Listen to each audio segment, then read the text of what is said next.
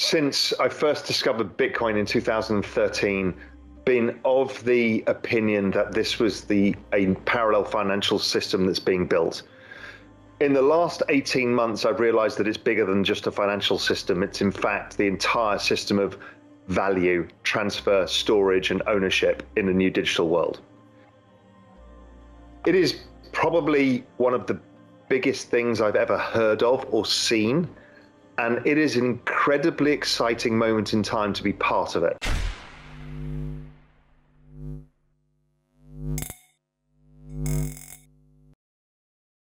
Hey guys, welcome back to Library of Wealth. Today we have Raoul giving us an update on Bitcoin, Ethereum, plus his view on the current financial market and how the economy is faring under the current conditions. He'll also go over the economic decline we're seeing in the market.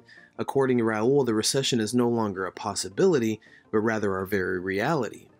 Many financial experts were concerned when the Fed declared many interest rate hikes this year to combat the record high inflation we're experiencing currently, and because of the economic slowdown, this will have a significant impact on the crypto markets as well.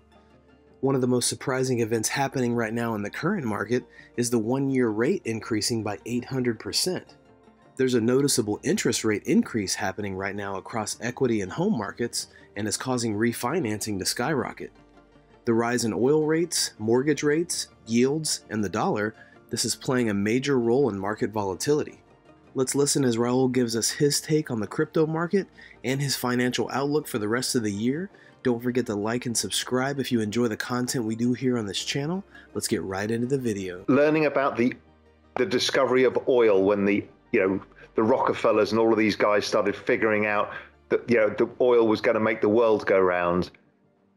Had you been an investor and a participant and understood what it could do and what businesses you could build across the network of oil or the mobile phone or the internet, the fortunes that were made, the changes that happened were so staggering, and this is happening faster. And at the very center of it is a system of money and value, which means that in itself, it is going to accrue value faster than anything else, because that's what it's actually doing, is taking value from old places and putting it into a new place. So the opportunity set is so big, and it is that perfect nexus of macro and crypto, because the macro is so, which we've known for so long, the massive debt, the bad demographics, the polarization of the world again, the deglobalization, the globalization, all the mess that caused. All of that is going on in macro land, which is pretty miserable. And here's the solution in front of our eyes. I mean, what a time to be alive. And that's why it's so important. Everybody needs to understand this stuff. Whether you're trading this stuff, building businesses, or you're just observing it, it is incredibly, incredibly important. Firstly, we're all learning together, as you made the point. Definitely. And none of us know the answers. So if we all learn together and we all learn at the same speed, that's just nice. It's nice to have a community. It's nice to have questions, people to ask. I don't know everything. Far from it. There's a load of things I'll be dead wrong on. Some things I'll miss entirely. It's not my job.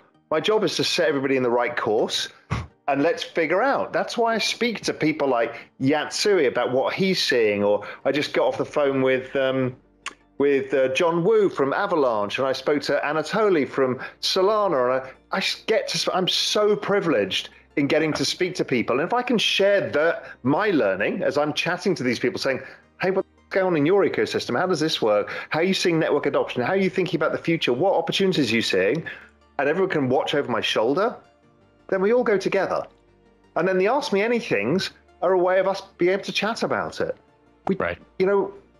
That's the joy of this thing. Raoul goes on to say that he believes the leading platform Ethereum will likely outperform Bitcoin in the long run. Powell says that even though the top crypto asset by market cap beats Ethereum in total trading volume and number of active wallets, Ethereum has found a way to outperform Bitcoin over the last few years. Bitcoin exchanges more value each week than Ethereum does, but Ethereum has a lot of transactions. Raoul says transactions are a little misleading because of its total value and number of active wallets, and Bitcoin beats both. as you said with the railroad, with the oil stocks, and it was the same with the railroad stocks. These were really important networks that got built. Yeah. Tons of stuff failed. There was tons of excess speculation. The United States would not be the United States without the railroad network or the oil network or the phone networks. So this is how big these things are. And let's figure out where the main opportunities may lie, because this one, unlike those, the average person can participate in on a pretty much equal footing because you're part of the network by owning a token. The way that I form an opinion, and everybody should, is you listen to a lot of broad-based opinions. Sure, you can take the crackpots off from either side, but listen to a broad base of opinions. You know, like there's some really interesting opinions on why the ETH merge might be a mistake. You don't ignore them. You take them on board. And then you weight them yourself. How important is that to me? Not sure. Very important. This is terrifying. I don't really care. That's okay. But having people's opposite opinions, differences, nuances, it's really important with the macro scenario. Just because I tell you what I think doesn't mean I'm right. But once you listen to a bunch of people, you can start formulating your own opinion, saying, you know, this is what makes the most sense versus what I'm seeing and thinking. And therefore, I can have these set of outcomes and actions. I think it probably outperforms because it is a very, very early stage, but the amount of development activity, the amount of GitHub lines of code that's being created, the applications layer, you know, even things like the phone, this Steppen, you know, and these all don't have to work. I'm not saying they're all amazing things and they'll all survive, but the amount of stuff going on, even what's been happening in the DeGods NFTs this week in Solana NFTs are a big deal. So there's a lot going on there, and there's not any other chain that has that level of activity outside of ETH. The one behind it is probably Polkadot. But Polkadot has less end user. There seems to be a lot of development, but it doesn't have the value being exchanged on chain yet. But maybe because there's more complexity. And you know, Avalanche is seeing a lot, but it's not at the level of Solana in any way, shape, or form yet. But maybe it gets that because of their multiple different the kind of subnets. So maybe they get more network effects. I don't really know. But so my guess is that if Solana continues in the way that it is, even acknowledging the fact that the chain has been breaking, and they know that too, therefore, if you're future discounted, you'll expect that that will happen less because they will address it. And therefore, over time, Solana probably does okay. That would be my bet. And I'm not going to be rude here, but this is first order thinking. First order thinking is recession bad. The actual thinking is, if there were to be a recession for 3 years, what are the central banks doing? Right, because that's unemployment rising for 3 years and inflation falling for 3 years. What would the central banks be doing? They would be trying to stimulate as much as possible, because we have not had a 4-year recession in, well, as long as, I think, not even the 30s, I don't think it was that long. So, but let's assume it's the 1930s again. That is incredibly positive crypto, because there's a massive debasement of currency having to happen to try and protect the world falling apart because of the debt burden. So, again, it's not about are we in recession? It is what is the outcome as growth slows? What happens to liquidity on a forward-looking basis? Raoul goes on to say in his interview that in his macro view, we are in fact headed for a recession, not just in the cryptocurrency market, but in the stock market as well.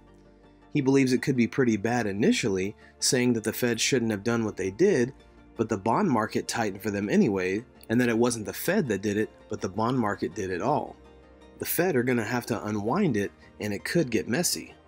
Using all the technical indicators that Raoul uses, his view is if we are going to reach a proper bounce or low, it happens in June. So between now and June, everyone is likely to panic. If the central bank reaches the inflationary threshold, Raoul feels the Federal Reserve will have to intervene. Many analysts feel that the current banking system is on the verge of a collapse, and that the fiat currency world will have to make a major adjustment, or else it will ultimately come crashing down. However, there may be a ray of hope at the end of the tunnel. Raoul says he still sees a potential bear market ahead. What do you think about Raoul Pal's interview on the crypto and financial markets? Comment down below. Don't forget to like and subscribe. This is Library of Wealth. We'll see you in the next video.